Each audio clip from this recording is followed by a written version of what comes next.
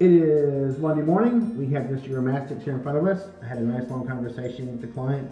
That was Saturday? Yes. Yeah, okay. You're all allowed to talk. Okay. We just don't show people in this video. Okay. Yeah. Anyway, after talking with her, we come to the conclusion this is probably looking at metabolic bone disease. I think it was seen by another veterinarian, and they'd kind of missed the mark. But anyway, with this in mind, we've taken some x-rays. I'll probably add them to this video as well. And it definitely shows some severe metabolic bone disease. The most calcified piece of this guy is actually his teeth, and even they are not that plentiful. Other than that, this guy's fecal is negative. There's no other reasons for malnutrition. It looks like light was the big hole in this guy's husbandry. Seeing as how it is a Uromastyx, heat is also a big issue. I don't think you guys really know what the temperature is yet, do you? Inside his tank? No, it's 90. We have some of those like These corn earth ones, things. and it's like it's 92. I think it was brighter than we can get. It's probably hotter in there. Probably need to get a better thermometer. Okay, let's get a better thermometer. All right, I was thinking that. You figured it out.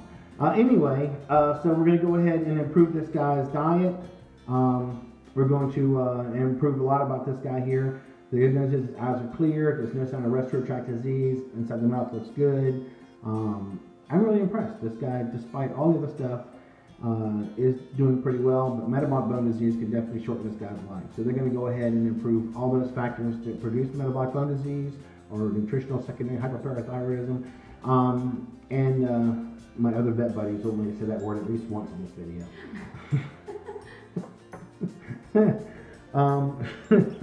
I'm mumbling. I still did not have my first cup of coffee yet. Uh-oh. Yeah, I know.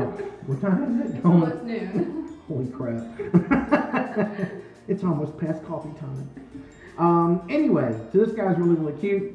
Nice family. I'll give them a thumbs up as well. And they really listened well, and I think they understand what we need to do. So this is awesome. It's not often they actually did some research for the guy in here, and they know exactly where we need to go. They even brought me the products that they bought to make the improvement since our phone call on Saturday. They've also brought pictures of their tank, pictures of poop, and fresh feces from the last few days since our phone call. I can't even imagine my job being any easier except having somebody look at the poop for me. Maybe even visualize the pictures of the poop. Yeah, I need somebody to do that for me as well. All right. That's all my complaining I'm done for the day. Well, the hour anyway.